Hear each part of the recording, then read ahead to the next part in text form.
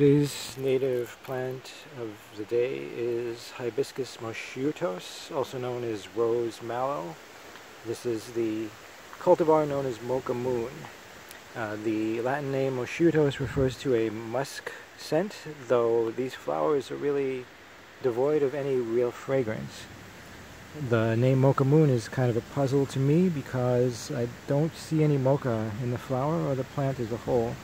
Maybe the slightly reddish leaves are supposed to be mocha, but don't really see the connection there. This is a plant we're on the fence about in terms of whether we want to keep it in the garden. We bought it last autumn when it wasn't flowering, so we haven't seen the flowers until now. Very slow to come back in the spring, so probably here in Michigan first shows signs of life really late May, if I recall, but certainly after almost everything else has come back. This still does not show much growth. It looks good overall in terms of the leaf, and the stems, as you can see there, do have this pinkish red interest, which should stay on until the autumn, even when the leaves have gone off. But it does die back to the ground as well. It should be cut down to the ground in the spring. The reason why we're on the fence about this is because the flowers have not attracted any interest from pollinators, hummingbirds, bees, anybody. If you look online, you'll see that it's supposed to have that appeal, but if you look online, you'll also find it difficult to locate photos of the flower with actual bees or pollinators or hummingbirds using it. So I have doubts about that.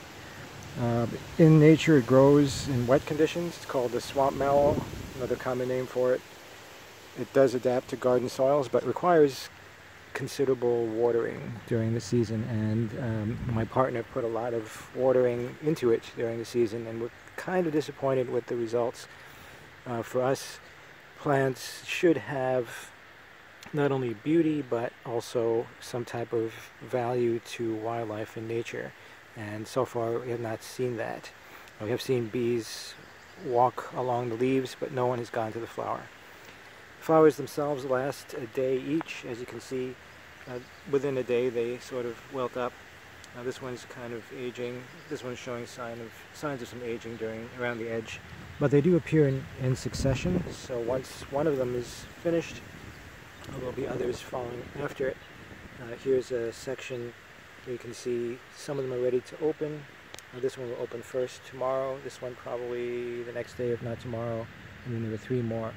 So they do have that sort of conveyor belt of flowers. It will come out one after the other, but each one lasts only a day. Just saw a wasp kind of approach the flower but leave. So for all these reasons, we're not sure we want to keep this in the garden. We may move it to a pot for next year and give it another shot.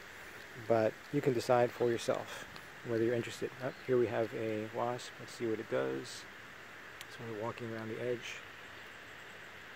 Doesn't seem to be interested in the flower, and it is gone. So there you have it. Let me know what you think of Hibiscus Moscheutos in the garden. This is a cultivar. Maybe the native species does better, the pure wild type, but have some doubts about that. So share your views here, and thanks for watching.